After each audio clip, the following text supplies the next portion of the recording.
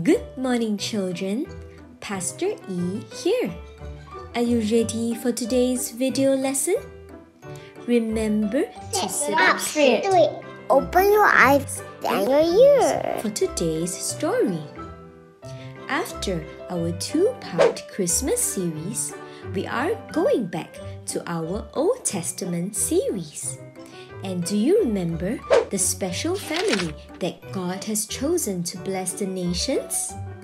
Yes, it was Abraham's and Sarah's family. Let's do a recap of his family. Abraham and Sarah had Isaac in their old age, and Isaac married Rebekah, who showed kindness at the well. Now the two of them had twin sons, Esau and Jacob. Now who was the trickster brother that tricked their father? Yes, it was Jacob. Yet, even when Jacob made mistakes, we learn that God was still with Jacob, as God revealed himself to Jacob in a wonderful dream. Did the two brothers make peace in the end with one another? Yes, and we learn that God is with us even when we make mistakes. And the story continues today from Jacob's family. Are you ready to listen? The title of today's story is God Loves the Unloved, the special untold story of Leah. God loves the unloved. The story is taken from Genesis chapters 29 to 30. In our last story about Jacob, we see that Jacob went to his uncle Laban's house and married two of his daughters, Leah and Rachel. Today, we will learn about someone that most people do not talk about, someone that most did not take notice of, someone that perhaps we do not know much of, and that someone is Leah. Now, between the two sisters, Leah and Rachel, the Bible tells us that Rachel was very beautiful. And she was so much more beautiful than her sister Leah. Because of Rachel's beauty, Jacob saw Rachel and loved her. Jacob told Laban that he wanted to marry Rachel, and he will gladly work for 7 years to have her hand in marriage. After 7 years of hard work, Jacob was excited and was ready to take Rachel to be his wife. But Laban was quite a trickster himself, and Jacob was about to get a taste of his own medicine because on his wedding night, Laban played a nasty trick on Jacob. Laban sent Leah instead of Rachel to marry Jacob. Now you may think, how can this happen? Well, in those days, it gets very dark at night, and the women wore veils on the wedding night, and so Jacob suspected nothing. Now, was Leah the bride that Jacob wanted?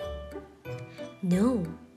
The next morning, when Jacob woke up, lo and behold, it was Leah. Jacob jumped out of bed and was very upset and said to Laban, "What is this that you have done to me?" In the end, Jacob had to work another 7 years to marry Rachel. And so Jacob had two wives, Leah and Rachel. And of course, Jacob loved Rachel more. Now, if you were Leah, how would you feel? Would you feel happy and excited? Or would you feel upset? Yes, Leah must have been very upset. She really wanted someone to love her. Now, who do you think will love her just the way she is? The one who has specially and wonderfully created her.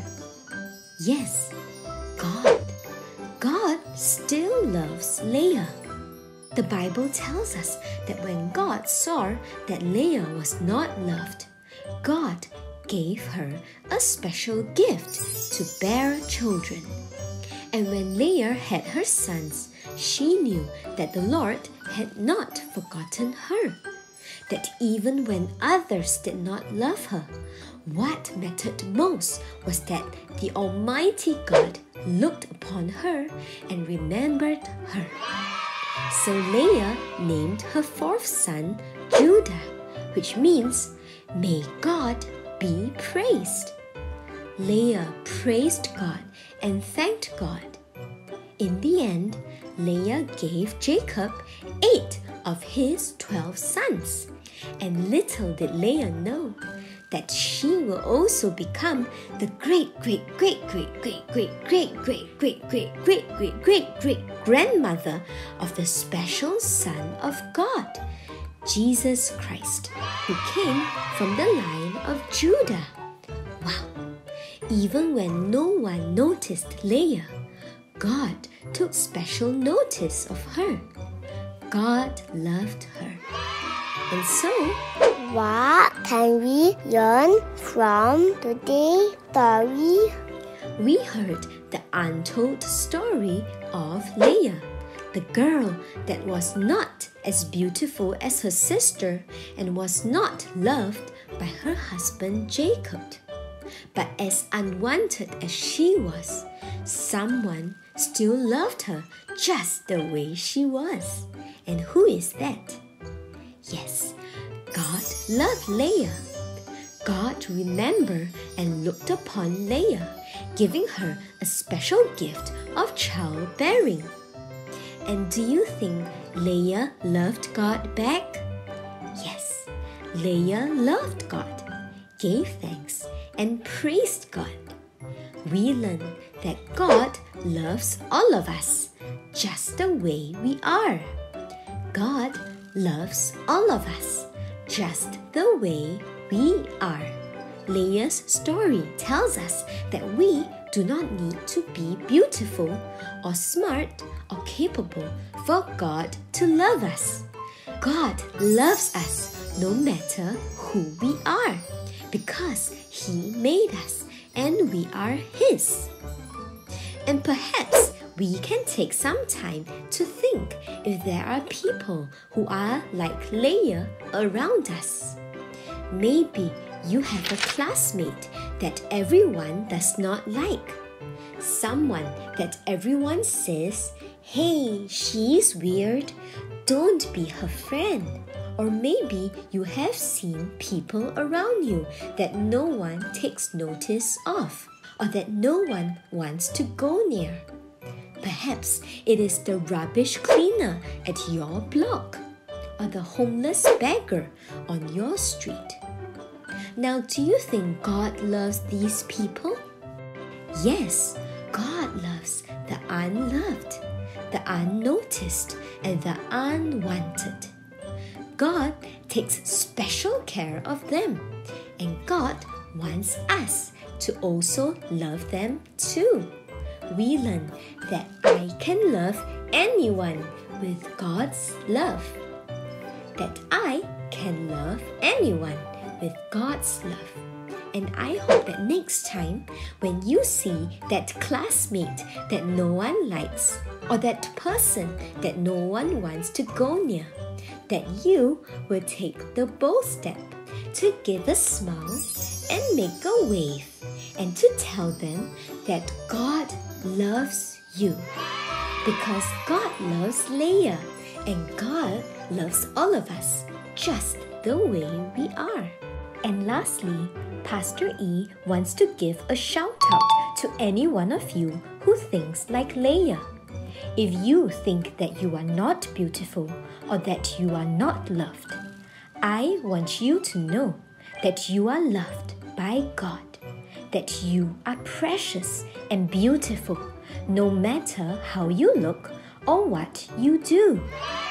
Today's Bible verse is from Psalm chapter 34, verse 18. The Lord is near the broken-hearted and saves the crushed in spirit. Let us read this again. The Lord is near the broken-hearted and saves the crushed in spirit. Do you like today's special Untold story about Leah? Let us close with a prayer. Put your hands together, close your eyes. Let us pray, and you can repeat after me. Dear God, thank you for putting Leah's story in your word and for telling us that you love and notice even the unloved and the unwanted. Thank you for loving me just the way I am. Help me to love those who are hard to love, that I may share God's love to them. In Jesus' name we pray. Amen. That's all for today's story. Until next time, see you. Bye-bye.